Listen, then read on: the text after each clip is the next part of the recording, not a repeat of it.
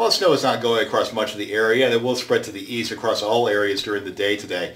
We should see improving conditions this afternoon, though, and by tonight the snow should be a memory as the system moves off to the east. Our watches, warnings, and advisories, we added these yesterday. Basically, Thermopolis on to the north includes Buffalo, Worland, Grayville up toward Lovell, Meeteetse, Cody as well.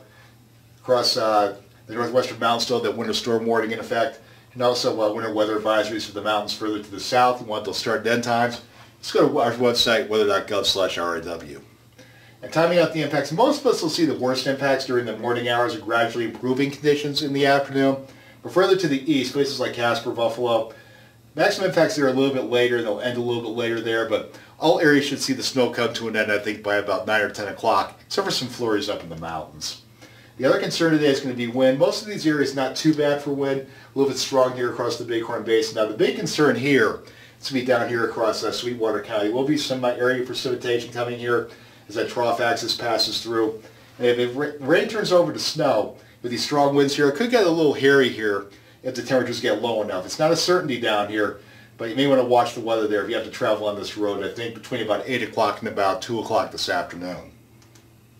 And our probabilistic stuff for snow, this might be a little bit low, but at least this much more snow, at least an inch, I'd say, across much of the area to the east of the divide, also the western valleys. Obviously more as you head up toward the mountains. Now the likely maximum amount of additional snow we're going to get, this is not total snow, additional snow. Highest amounts, we've expected them to be across the north, anywhere from about 2 to 4 inches. If the maximum amount, obviously, basically Johnson County, Bighorn Basin, back here toward the Ozorkas. About 1 to 2 anywhere from DuBois, Riverton, Lander out toward the Casper area. Maybe 1 to 2 inches across the I-80 corridor and around Pinedale as well. Western valleys, anywhere from about 1 to 3 additional inches if things set up right. Obviously a lot more in the mountains though. Our official forecast is for the most likely scenario. Another 2 to 3 inches across the north as a rule, a little bit less around Cody and Powell. About 1 to 2 across central Wyoming, maybe around an inch across the I-80 corridor and further south. And the western valleys looking at anywhere from about 1 to 3 inches, obviously more in the mountains. Somebody broke a record now, don't I?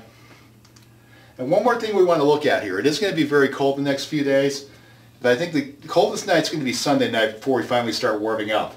Now the areas are going to be the coldest. Looks like the most snow from the system is going to fall across the Bighorn Basin. See lows getting very close to zero in places like Grayville and Worland on Sunday morning. Maybe getting down close to the teens. Maybe some single digits across central Wyoming as well as here. So this will definitely be the coldest area of the year across much of the area. We should begin to see a gradual warm-up as we head towards Sunday, especially toward the first part of next week. Be safe, everybody, and enjoy your day.